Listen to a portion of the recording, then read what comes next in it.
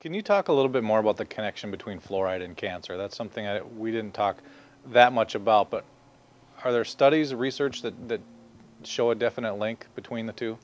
There are lots of studies showing a definite link between the two, and the one I like to point to is called the National Toxicological Program. This is a government program that they fed the animals a fluoride-free diet, and then they gave them various levels of fluoride. And the lowest level they gave, the rats got a little cancer, and the middle level, they got a middle level of cancer, and the highest level, they got more cancer.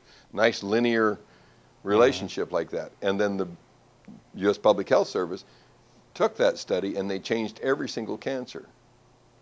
Boy, if I ever got cancer, I'd sure like to have them take it, because they could take a pencil and just put an eraser on it. There you go.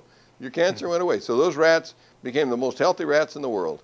But if you look at a picture of them, they look like they got run over with a semi-trailer truck. That study still exists. There's no reason why scientists should not be required to sit and take the slides and score the cancers in a blinded fashion. You will find those rats got a very rare form of liver cancer called hepatoangiocholangioma.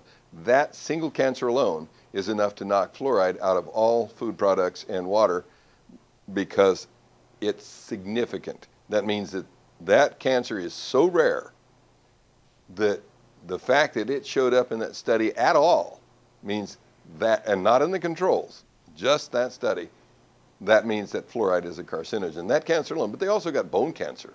They had so much bone cancer, they had to take the largest bone cancer and throw it out. Oh, that bone cancer is so big, it obviously would have killed the animal, so it couldn't possibly be a bone cancer. Sure looks like a bone cancer, but we're going to throw it out anyway, because we are the Public Health Service, and we have a whole division that promotes fluoridation, and so it would impair their program of fluoridation. So we have bureaucrats protecting programs instead of protecting American citizens, civilians, people who do not need fluoride.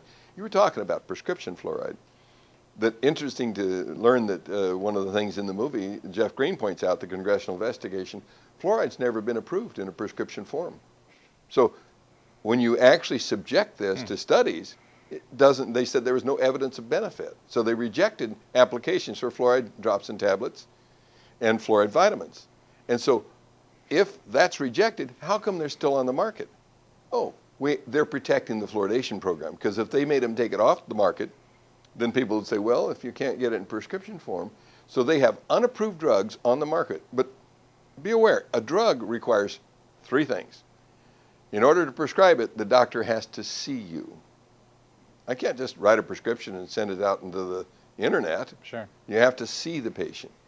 You have to determine what drug that patient needs and what level they need, and give them informed consent. So that's step two. We've skipped step 1 and 2 with this thing that you'd like to call a drug, but it's really a drug that's unapproved and ineffective. And so then you also have to track the drug. And so those three things have never happened. And so when people want to call fluoride a drug, yes, the FDA called it a drug, and they called it unapproved. So we have products on the market that need to be removed from the marketplace. I got another way to balance the budget. All those people that are supposed to be regulating drugs that don't bother to regulate deadly poisons put in vitamins, I think we could clean house. What do you think?